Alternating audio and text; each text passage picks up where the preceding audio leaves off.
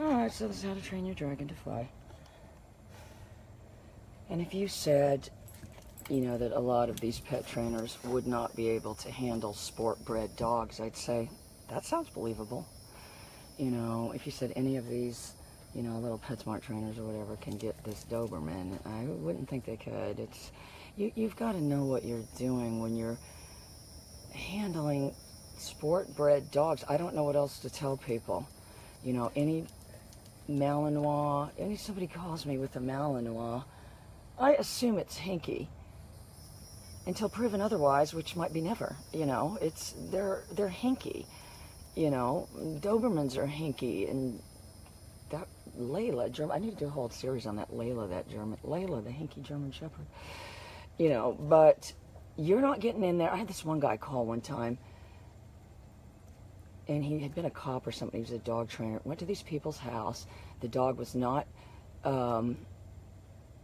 friendly with strangers. This guy sits in front of the crate at these people's house for an hour making friends with this thing. Can you imagine what a fool?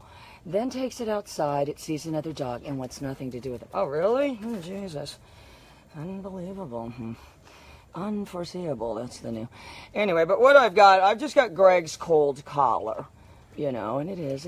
One day we'll look back and it's baffling. You could present these to these people and all they could say was, what are the quadrants? Where's your work? And this is what my response to these people now is, where is your work? And I'll tell you where I think you might be able to apply it to your existing methodology. If there is one.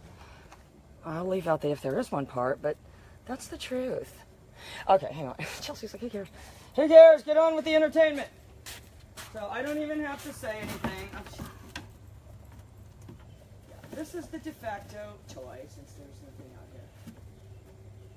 So this is just Greg's cold collar, and you know, you have to have a nip on a dog like this. He said, how soon did he figure out he was faster? The first time he took off running.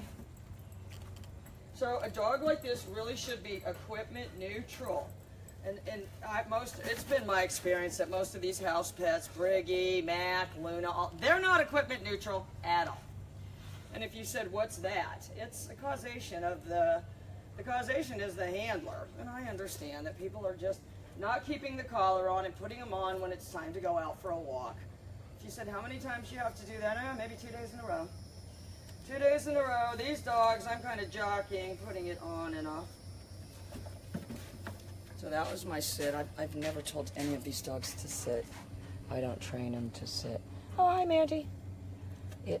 Using a platform results in a remote sit, though. So this dog has got a pretty augmented healing, too.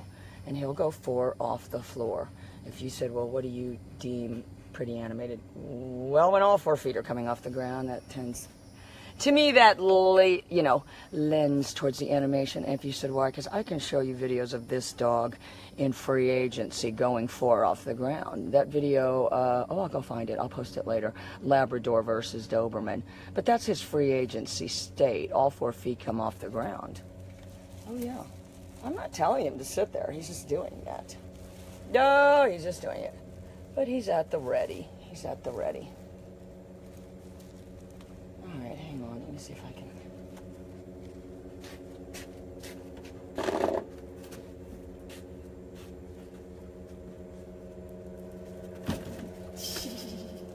Oh, he's up... But I can micro move him around. If you said you can't micro move him, oh, I sure can.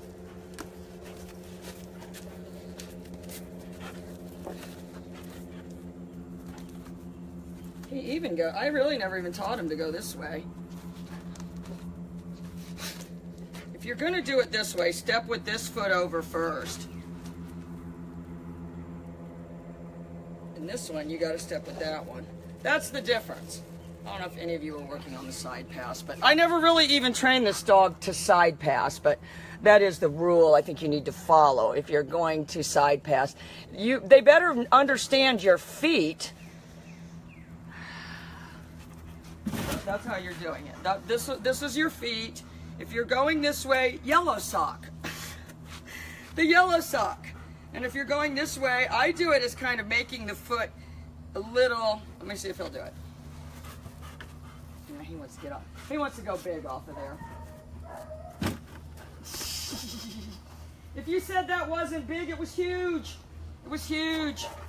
All right, hang on. Let me see. Ah. Oh, he's awful. All right, watch. The yellow sock. Good. The orange sock. So I'm yellow sock.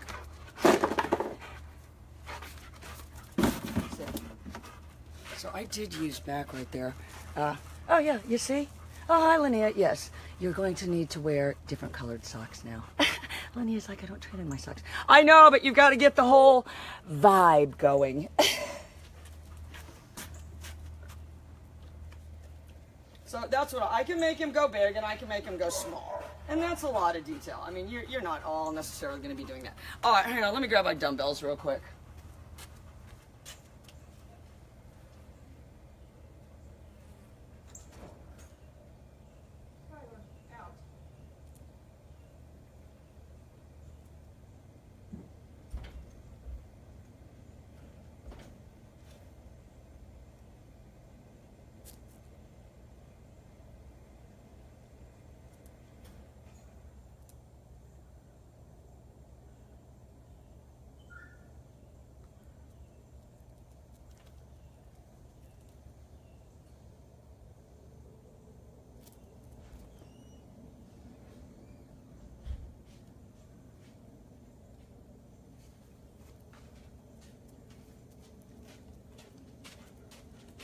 I'm not telling him to sit there. He's just defaulting to sit there.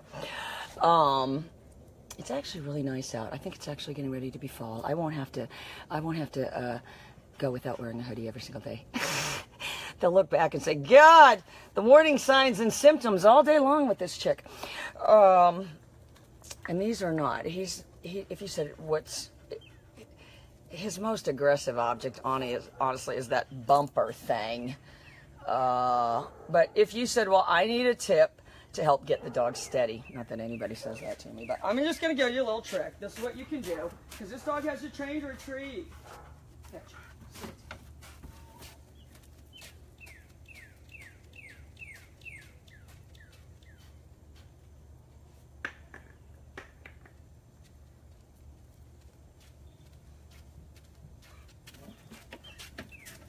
So the way I do it, if they've got one in their mouth, you've got a better chance of them being steady than if the things are just sitting there and they don't have one. You gotta be careful though. You gotta be careful. He got a grip on it.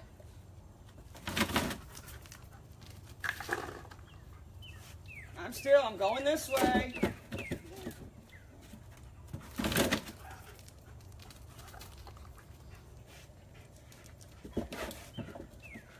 So, Chelsea, what I've done with this dog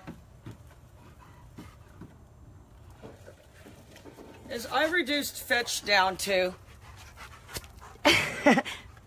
that's how much I shortened it.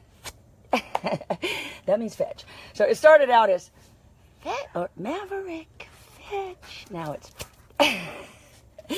but you know, if you said, again, if the dog is at the ready, it's going to need the least. It's not going to need a lot of cue.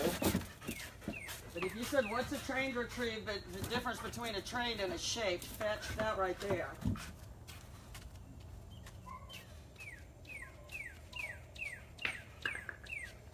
You could get one, and I'm going to try to work on it and figure out the fastest way to get going with that. But, and you can see, look at him. He's clenching his jaws on that thing. Oh, all he needs to do is see a squirrel, and then he starts, oh, look, oh, he'll start chomping it more.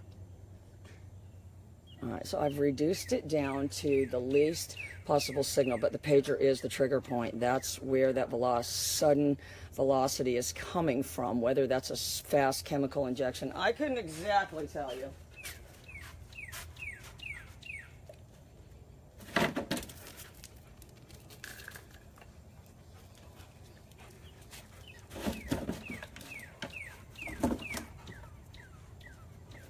Oh, yeah. They've got, oh, I had that one. I don't know if you remember that, Chelsea. I had that one stuffed squirrel that looked really realistic. Oh, there was a picture of Shoe Bottom with it in her mouth. And then, like, 2 months later, she actually had a real one. That'd be perfect for Freak, though. You know, but I'm only utilizing what he's already got. If he put 110% into chasing these squirrels and put about 40% into working with the handler, that wouldn't be good. It wouldn't be good, you know. And if you said, I've seen a lot of higher return to heels on a Doberman, I haven't. Oh, Melissa will go find one.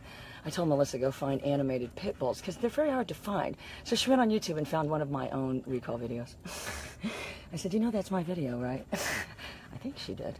You know, but if you start searching fast recalls, well, I'm going to tell you what you're going to find. And it's kind of sad, but, you know, they're not out there. Hi, Kimberly. And, oh, you missed Angus and his dancing and all of it. Anyway, Nina's got somebody, but I've got to tell you, girl, now I'm just going to be so picky about who gets him because, you know, people when they get a rescue dog, they need to understand it's about the dog and doing whatever. Not we want one and we want to love it and we want to give him, because his success is based on the fact that my actions have been different than everybody else he ever met, you know. I'm very attached to that dog. He's so cute. Anyway, I'll be right back, you guys. But that's how to teach your Doberman to fly. And I'm adding that pager. And that's the beauty of it.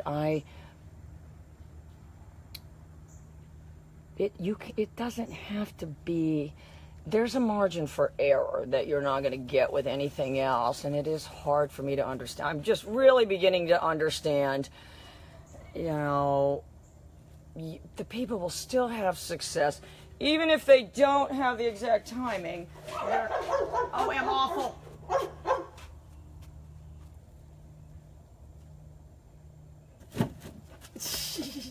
If you said, what were the precursors? I'm going to tell you what they were. I was going like this with my feet. And this is what you guys have to do if you want to do that.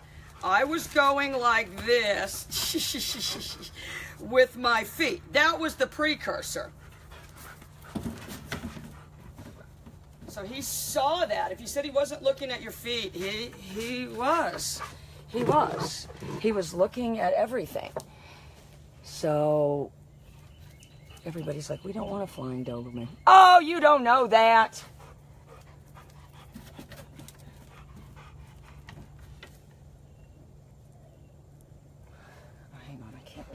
Oh, my glasses got lost. It's absolutely awful. I'm sure I put all of them in the same place. Oh, no, I've got to be Kimberly Ann. This is what happens to me. I just fall in love with these dogs. And then, well, then they're just living at my house. Then I'm fostering them for 10 years. Then I'm asking the vet, how long do these things live? It's awful. Anyway, that's where we're at. So, yeah. He still needs more training. I don't know if we got him sitting now, and we don't call it sit anymore. We call it boom. I say boom, and he puts his little fat little bum down. Oh, he's so cute, girl. Oh, this is what we need to get, girl. We need to get that place that does the little stuffed animals that look just like your pet. Oh, we need to each have one made for each of us. Everyone who ever loved Angus needs to get this little stuffed animal Angus thing. That's the only possible way I could consider parting with him if I had the little stuffed Angus that I could look at every day and get it with a little pink dumbbell in its mouth. Oh, it'll be the cutest thing ever.